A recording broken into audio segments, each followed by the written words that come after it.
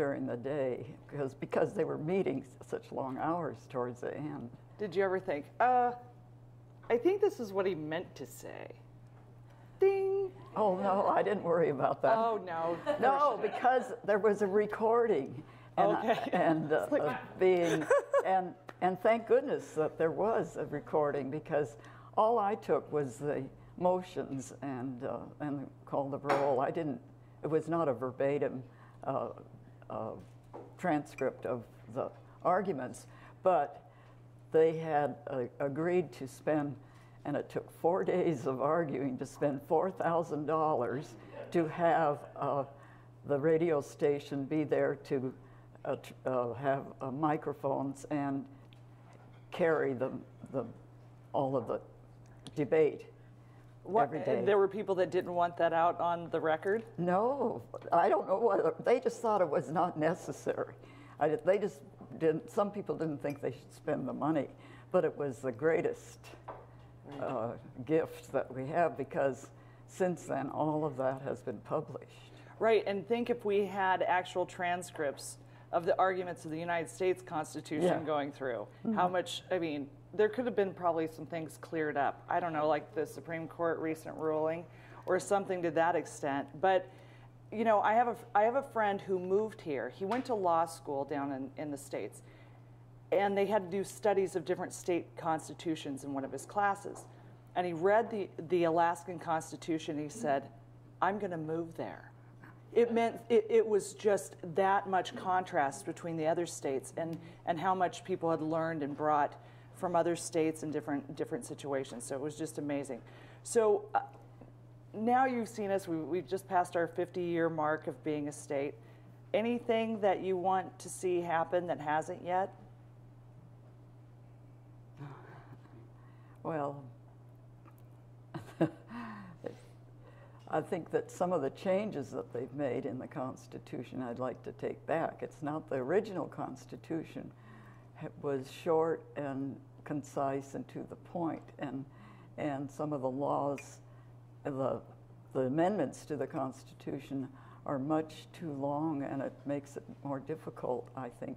That's what some of my lawyer friends say, to interpret it. But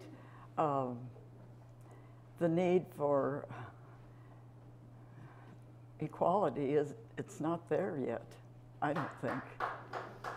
And there's a lot of people that are left out, and certainly would like to see a broader definition of women's rights too.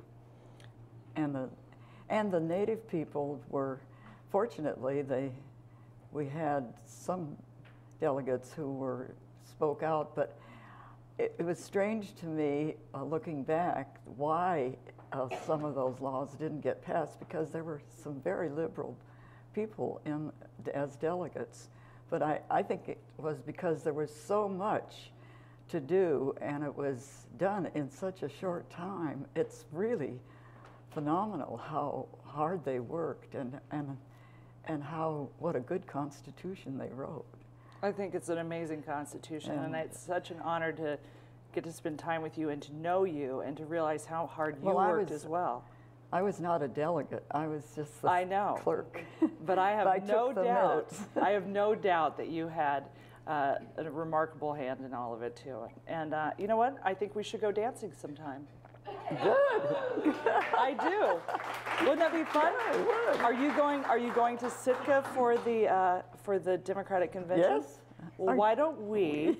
We could. I'm going to go too. If you're around on May 8th in Sitka for the Democratic Convention, Katie and I are going to be out dancing. And I'm going to try very hard not to get in trouble with her. I promise. Thanks so much for being here, Katie. Thank you.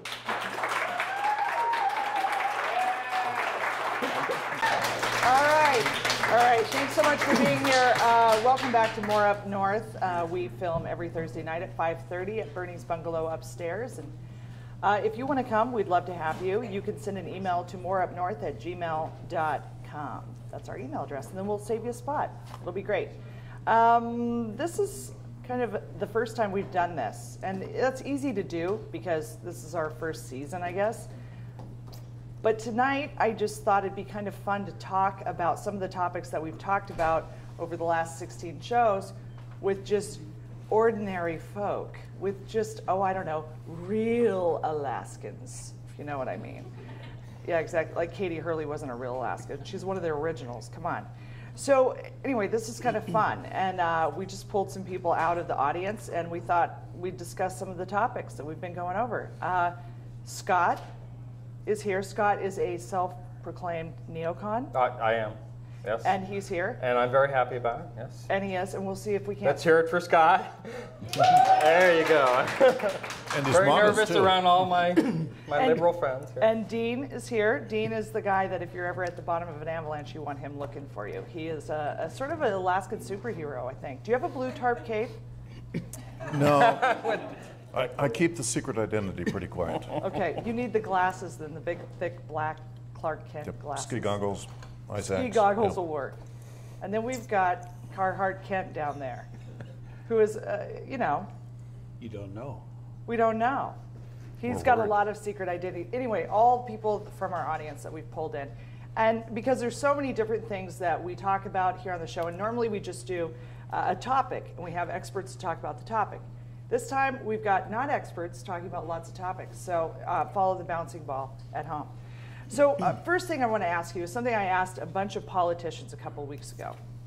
And the question was this: why do you think it is that people aren't involved in politics so much anymore?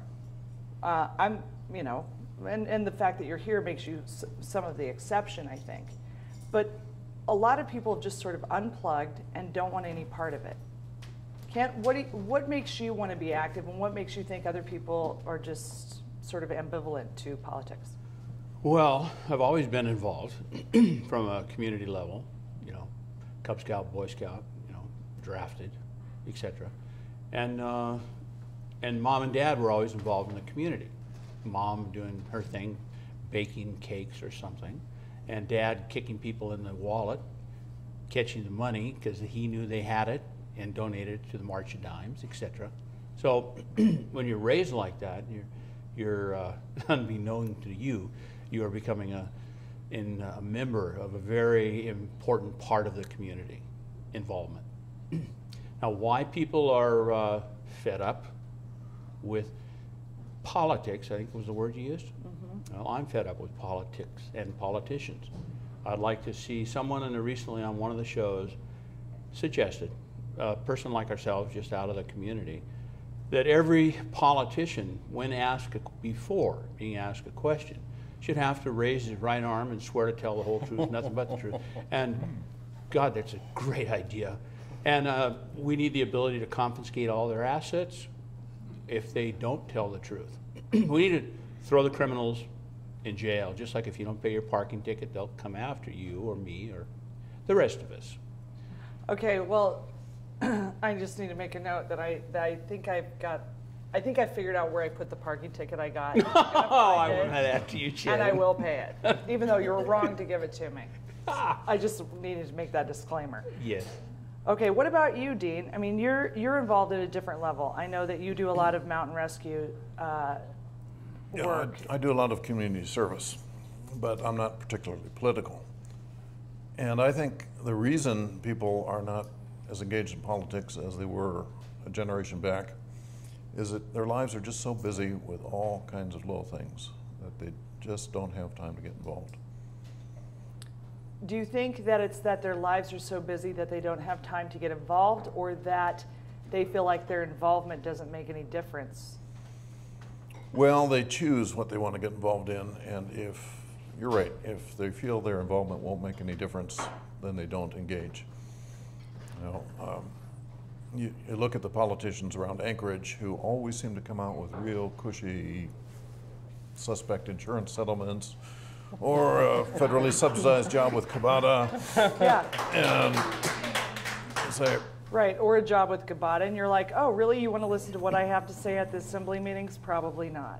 No. I mean, that is discouraging, because you see that there's sort of this inside track that politicians seem to be on, and we've got that.